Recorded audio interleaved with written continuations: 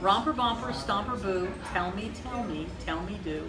Magic mirror, tell me today, did all my friends have fun at play? All my friends had fun today. I see Diana. Oh my goodness. She's having a special day today.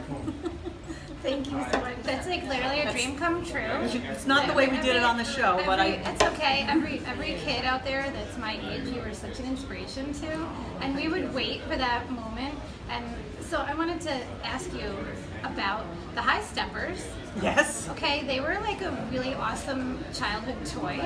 And when you think about the simplicity of it, it was basically a plastic cup that was upside down. And how did they not all break? With, like, you know, how did you do this? Plastic strings through them. Well, it was pretty heavy duty plastic. Every kid had them at home at that age. Yes. And that was like the hot toy to have as a kid. And I had to be clear every time that we did the segment. I had to say, pull out your High Steppers. But if you don't have High Steppers, ask your mom to get a tuna fish can or some other can, and you can make these yourself, because not everybody could run out and, Mommy, I have to have these. And so they always were very adamant about me saying that. Anything we used on the air, I then gave an option as to how to create it yourself. Was there anything that you came up with yourself that was added to it? Not that I can think of. I don't think so. A lot of the stuff was really simple. We had scarves, we had bean bags, we had as a kid to numbered, plastic numbers that we jumped on, or flowers, or so it was all very simple. You made a lot of kids so happy. And now, so as a YouTuber, I ask a question I like to ask you. Music. What was your first concert that you went to? Very, very fond memories of my first concert. I had to be somewhere around 16 or 17 because I drove. Okay. And where was that? This was in Pittsburgh. I grew up in Pittsburgh. And the fact that I was allowed to drive my friends to the Civic Arena to see Elton John's Yellow Brick Road tour. Cool. It was the tour where he opened with The Fog and Funeral for a Friend, and then into and then it came up and you got to see Tiny Dancer? He had yellow Tiny Dancer, he had yellow feathers, and his platform shoes. And it was, I remember. Did you get a shirt? Probably not. A program? Maybe. All the memories. Don't have it anymore. I can remember sitting there with my friends, and we were on this side, and when it opened, it was his back to us. He was playing, so we were kind of off the side of the stage. But you could see it all. It was one, and I remember, I hadn't heard the album at that point. So it was the first time I heard any of that, and I did indeed run out and buy it. And then when CDs came out, it was one of the first CDs that I bought, and I still listen to it.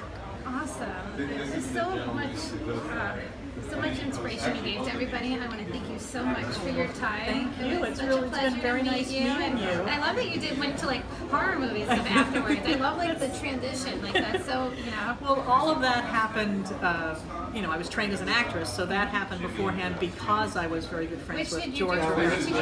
Dawn of the Dead was first. Oh, wow. And then when I was about to graduate is when they asked me and I was able to come and do Night Riders. And it was because of Night Riders that I got the job on Romper. And in fact, my daughter Bridget and I have a podcast now called Mirrored. Oh, okay. And it's mirroredpod.com. Mirrored as in past tense, MIRRORED. Mirroredpod.com. We're also on all of the podcasting platforms.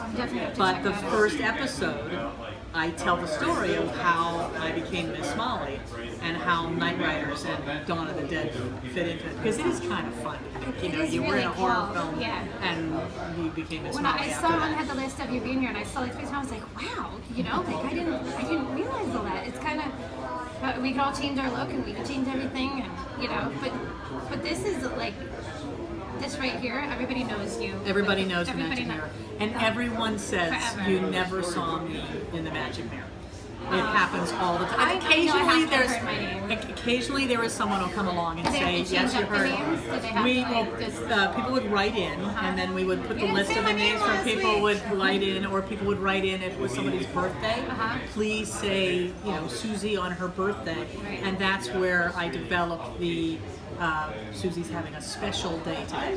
That way, another Susie would say it's not my birthday, but still was seen. And so that's where that came from. And when they would run out of names, and then I would run out of names in my head, the cue to the crew was if I said Aurelia, who was my great aunt, they knew I was out of names, that I was blanking, and they'd start writing on the name, or they'd mouth names to me that I hadn't said. Is this the original mirror? This is the mirror. Yeah, this is the mirror, and on the air I had. It's not the Smithsonian. This is the one I used for all of those years, so cool. and I had two of them. So there was one that was solid, and how it happened on the air was it was solid, and then they would put the video in, and then I'd get the open one.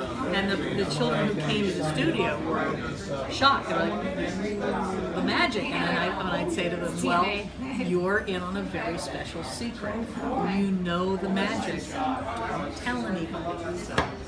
Awesome. Well, thank you so much. It was such a pleasure. It was a pleasure meeting you. And how awesome that your daughter is the one recording this. That's right. How cool is that? My daughter Bridget, she's the one who came up with the idea of the podcast, because she's the same age I was when I started on Romper, and her name is Bridget, and I love her very much, and I'm very proud of her, and it's fun creating this podcast together. I want them to come out with the DVDs or anything, so I can have my kids watch. Even if they're older, I still want them to. The only way to do that now is there are VHSs out there.